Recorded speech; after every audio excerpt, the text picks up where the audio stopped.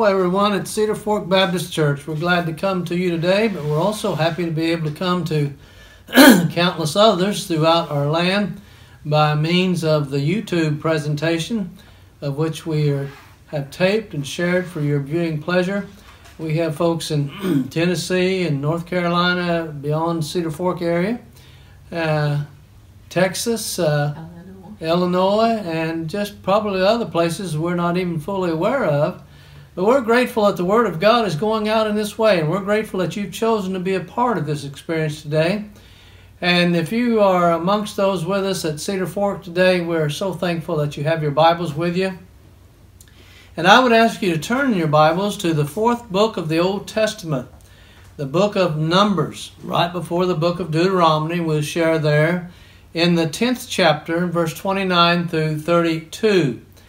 As we look to these verses this morning in Numbers chapter 10, verses 29 through 32, we're going to be sharing upon a subject that we all have addressed somewhere along the line in our life, and that is simply the peril of playing it safe. Now, a few moments ago, I looked up the definition that Webster has for the word peril. He describes peril as something that is danger attached to it, along that line of thought as we go along, and do the things that we do in life. As a child growing up, I heard many times people would say to me, "You need to be careful and play it safe." Well, I didn't fully understand all they were saying, because when you're young, you think you're going to live forever, nothing's going to harm you, and you go along. And I'm just grateful today that God's mercy and grace stood over me and protected me in ways that I didn't have enough sense to protect myself for. And I'm so grateful today that He's done the same thing for you, and He hopefully will continue to do so as we yield our lives to Him. But let's look now to the book of Numbers. As I said, that's the fourth book of the Old Testament, right before Deuteronomy, the 4 or 5 books of the law. And look in chapter 10 there, and we read this passage, beginning in verse 29. Now Moses said to Hobab, the son of Reuel, the Midianite, Moses' father-in-law, "We are setting out for the place of which the Lord said, 'I will give it to you.' Come with us, and we will treat you well, for the Lord has promised good things to Israel." And he said to him, "I will not go, but I will depart to my own land and to my relatives." So Moses said, "Please do not leave, inasmuch as you know how we are to camp in the wilderness, and you can be our eyes. And it shall be, if you go with us, indeed it shall be, that whatever good the Lord will do to us, the same will He do to you." Let's go to the Lord in prayer as we ask God's blessings upon His Word and upon the time that we'll spend together today. Father, I thank You that we can look to this passage of old, although it's many, many years back.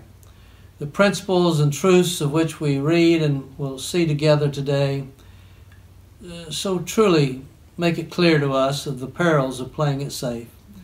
May we, Father, move beyond the place of Hobab and to the place that You'd have us to be, and that the place You want us to be in our journey today. In Christ's name we pray. Amen.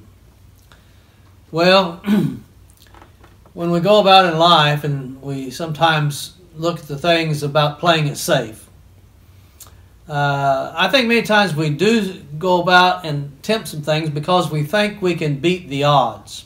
And that's the peril of one of the things of which we share here. And there's times when playing it safe results in losing out. An example of that, of course, is found in the rich young ruler in Mark's Gospel, chapter 10. You remember there in those verses, and he came to Jesus there in verse 17. And he said to Jesus, as we read beginning in verse 17, "Now as he was going out on the road, one came running, knelt before him, and asked him, 'Good teacher, what shall I do that I may inherit eternal life?' So Jesus said to him, 'Why do you call me good? No one is good but one, that is God. You know the commandments: do not commit adultery, do not murder, do not steal, do not bear false witness, do not defraud, honor your father and your mother.' And he answered and said to him," boy, he was feeling good now, "Teacher, all these things have I kept from my youth." And then Jesus said something that rang his bell that he just could not take.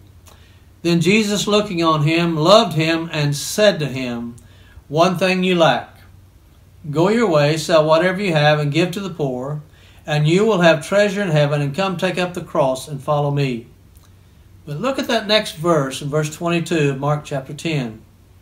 But he was sad at this word, and he went away sorrowful, for he had great possessions. Here was an individual who had the opportunity to enjoy eternal life, to enjoy the blessings of Jesus on his life. But he, like Hobab, in our scripture we read in Numbers chapter 10 a moment ago, went away sad. He went away sad because he failed to do what Jesus had called upon him to do in the process of doing so. So let's look a little bit closer at Hobab. The setting of which we find this passage being written is as Moses and the children of Israel had been at Mount Sinai for a year now. And there in that time of preparation, God had established a covenant relationship with them. And there during that time as well, God established through Moses institutions vital to that relationship. Those included the law that was given there on Mount Sinai and the priesthood of setting up of the priesthood. The tabernacle, of course, was established and shared there, and the sacrificial system was all put in place. Now, all of these things have happened, and now God is saying it's time to move on.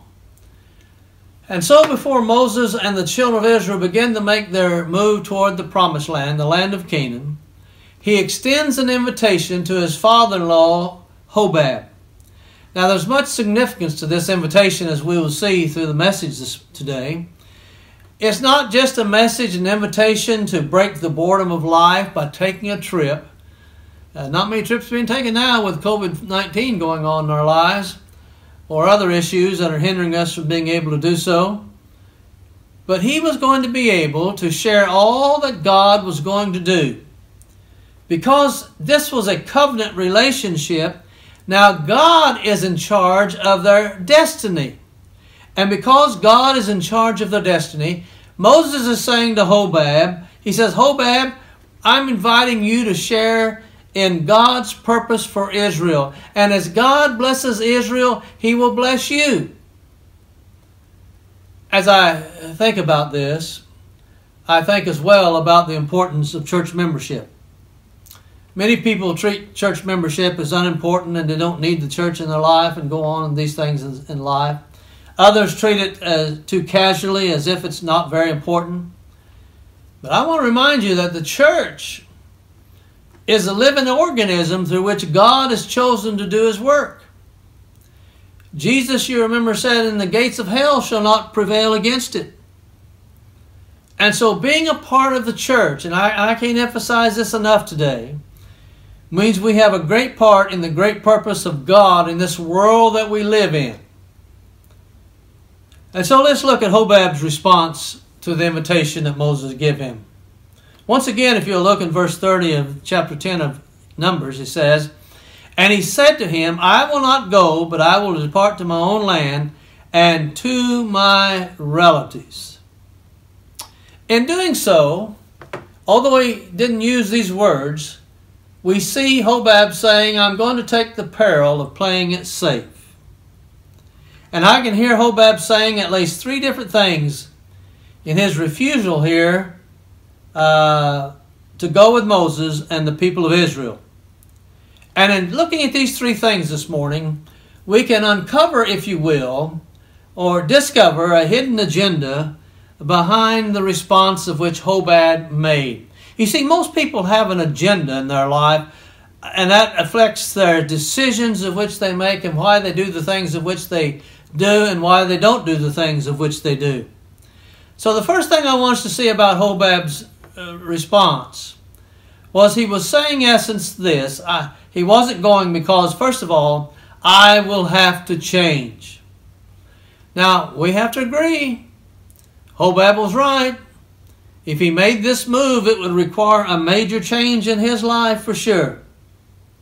He would be required to leave the familiar and the known of which he had known for so many years for an area that was strange in so many other ways and unknown in so many other ways.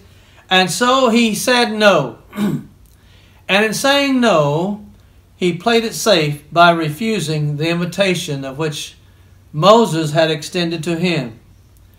I want to say to us this morning, you say Hobab was made many years ago and Moses spoke directly to him, but God also speaks to us. God speaks to us and He extends the call. It always mandates a change. If you're a Christian this morning, you're a Christian because you was willing to lay aside your old life and your sinful life and lay it at the foot of the cross and accept Jesus Christ as your Lord and Savior and promise to live for Him and do what you could for Him, the best that you possibly could do. You see, God's call always mandates a change. For Abraham, you remember there, he had to leave Haran to go to Canaan.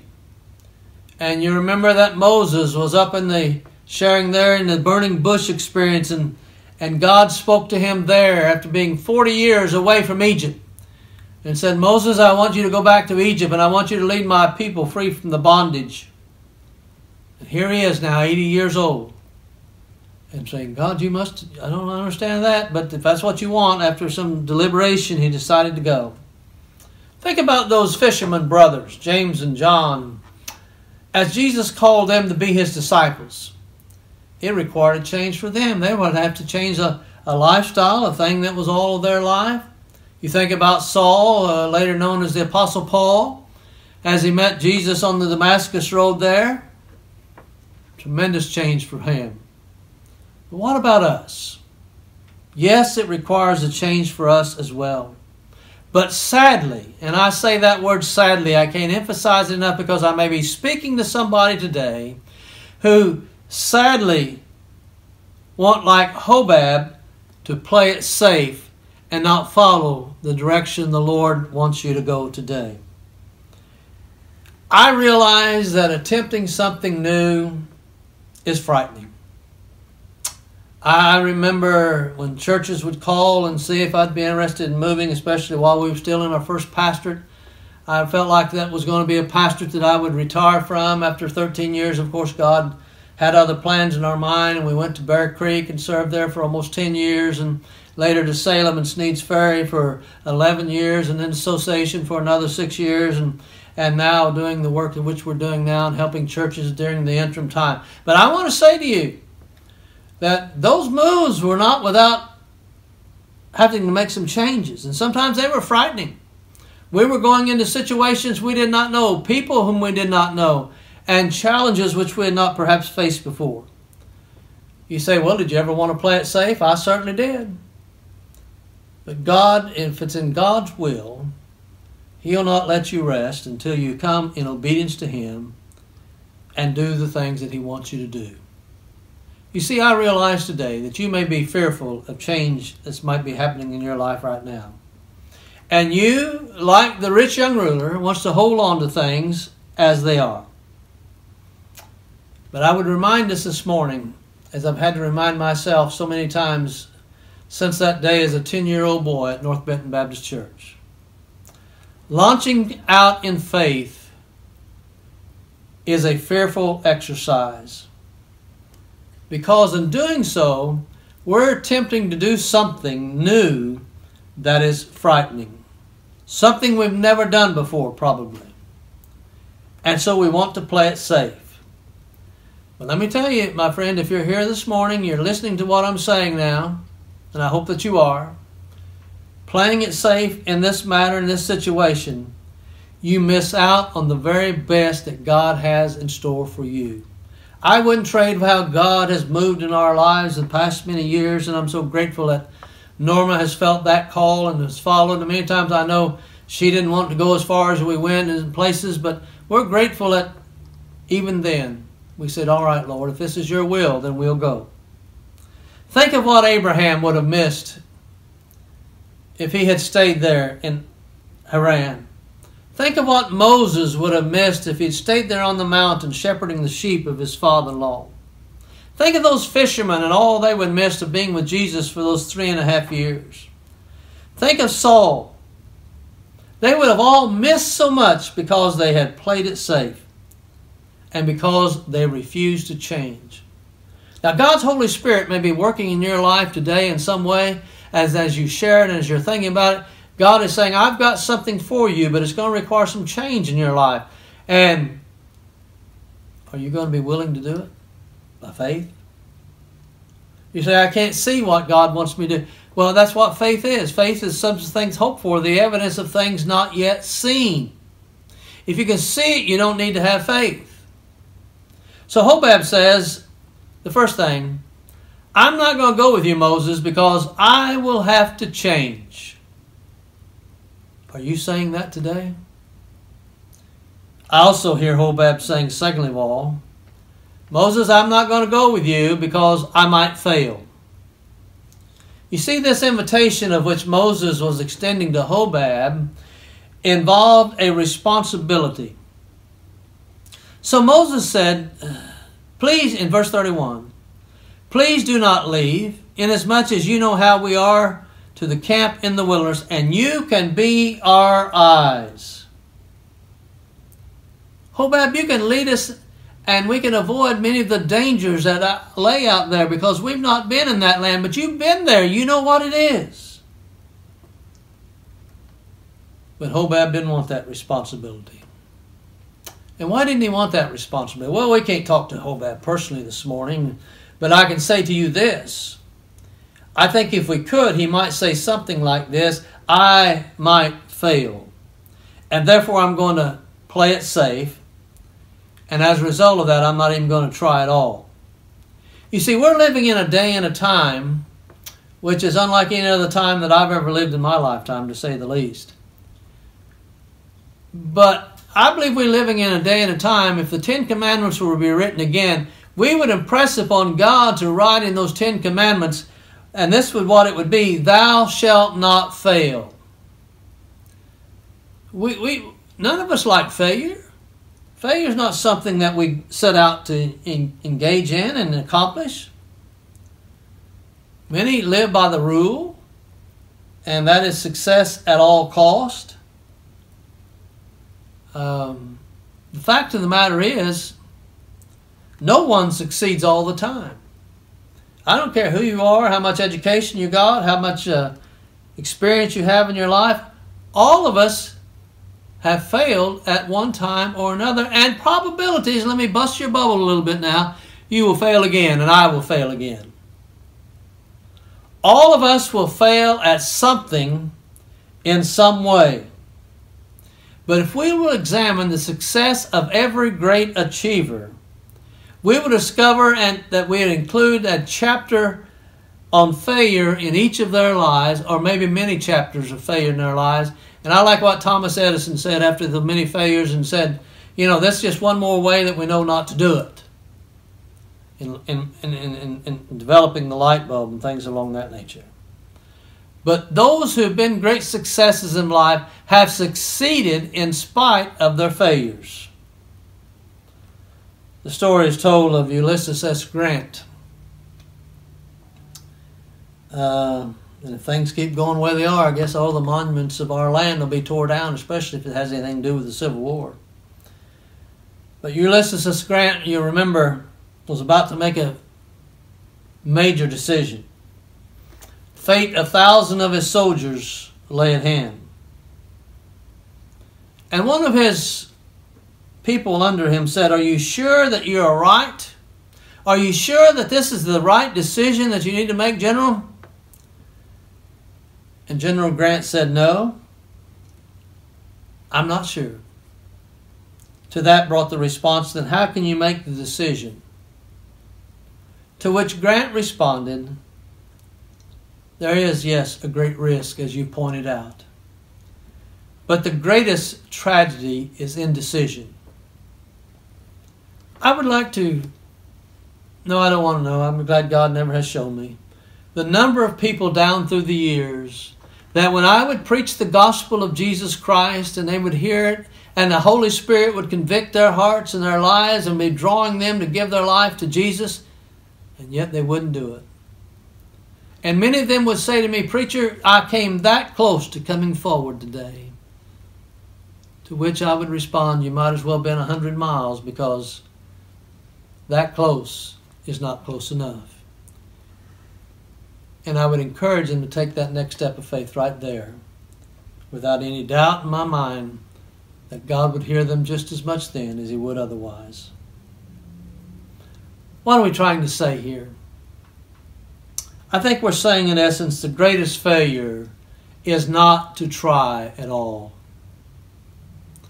I think back on my own life and wonder of the many things that I would not have experienced had I not tried.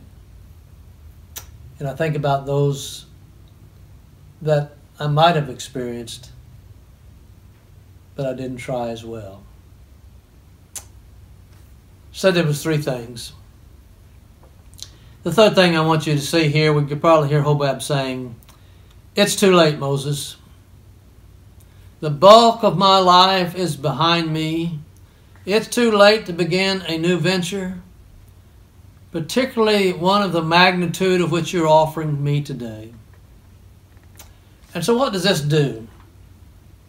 It brings us face to face with the issues of age and aging.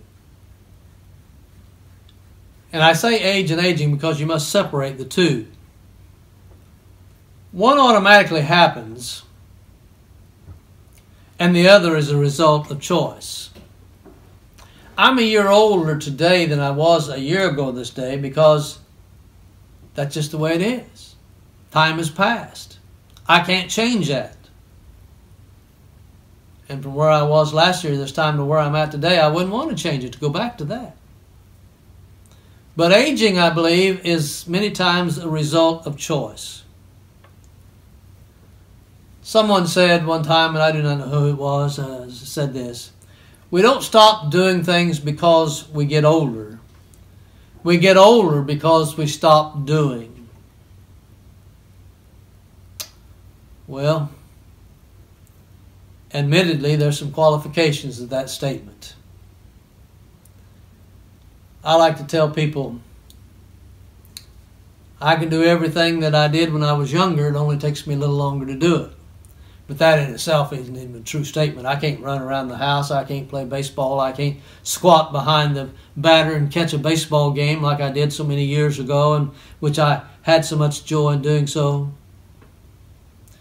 No, we can't stop getting older. But acting older is a choice that we make. You want to know how to stay young? Some of the youngest people I know are the oldest people I know. And I say that because they've stayed young at heart by keeping a vision for tomorrow. They're not looking back on yesterday or years ago, although they're thankful for each one that they've had. But Hobab, he wanted to look back on what had been. He wasn't ready for new adventure. He wasn't ready for new challenges. And he missed out on a great venture in his life. We can't find anywhere in the Scriptures, at least that I can find, that Hobab ever changed his mind and went with Moses. As we look upon the roll calls of those faithful ones in Hebrews and other places in the Bible, of course we see Moses there, we see many others there along the line. But you'll never read in one of those great honor rolls of faith the name Hobab. How sad it is he played it safe and he missed out. How sad it was and is to be a loser when he could have been a winner. How sad it is for you listening to me today. God has something wonderful planned and prepared for you. But like Hobab, you said, no, I'm going to play it safe. I'm going to keep on going the way I've been going. You see, there have been Hobabs throughout history. You can find them today.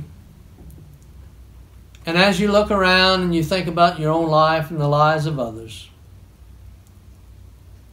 the difference between being a loser instead of a winner is not in the terms of our ability, but our availability. not in terms of our failures, but our opportunities to claim those opportunities that God places in our life. I know that you, like I in school years ago, don't know if they're still using it now, but they did back in our day. Whittier wrote these words in Maud Muller. For all the sad words of tongue or pen, the saddest are these, it might have been.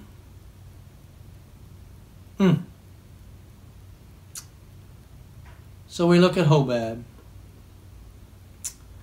He wanted to play it safe. He didn't want to change. Said it was too late. And I'm going to say to you in closing today that sometimes playing it safe is certainly good advice. Think of the situations, though, that you lost out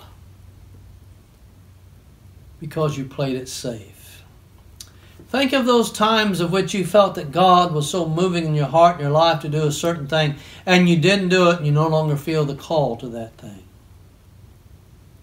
Think how differently life would have been for Abraham. Think how differently it would have been for Moses and the disciples and Paul or Saul there as it went about. There was a challenge in each of those situations.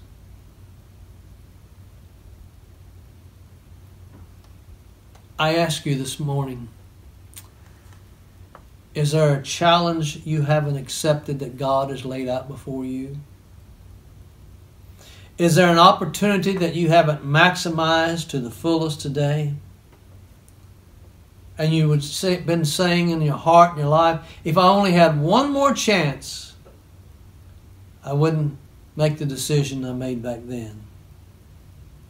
Well, good news this morning in this. There is still time.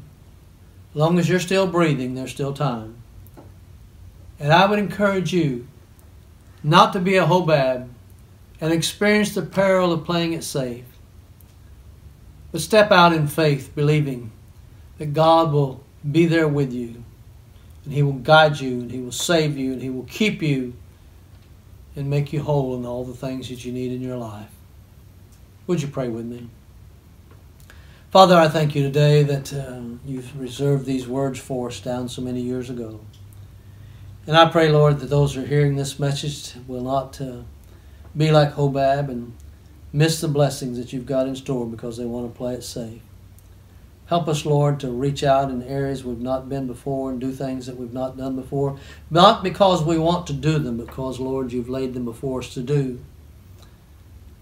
And so, Father, I pray for those who are lost today, wherever they might be in this time, that they might give their heart and their soul to Jesus Christ. And Lord, if they need to talk to somebody, they can give us a call. They can talk to anybody here in the church or anybody that they love and they know that knows Jesus Christ. And their life can be different too. For it's in Christ's name we pray. Amen. So I say this morning, once again, don't miss out on what God's got in store for you. And I look forward to coming together and to being with you next week and perhaps hearing through this week things that God has done in your life because you refuse to play it safe. And if you'll join us next Sunday morning, I'm going to be preaching on this subject. When not to pray. Now, I know that you probably never heard a sermon like that before, but I'm going to preach on next Sunday morning on when not to pray, and the text is found in Exodus chapter 14, verse 15. Join us then, and until then, may God bless you.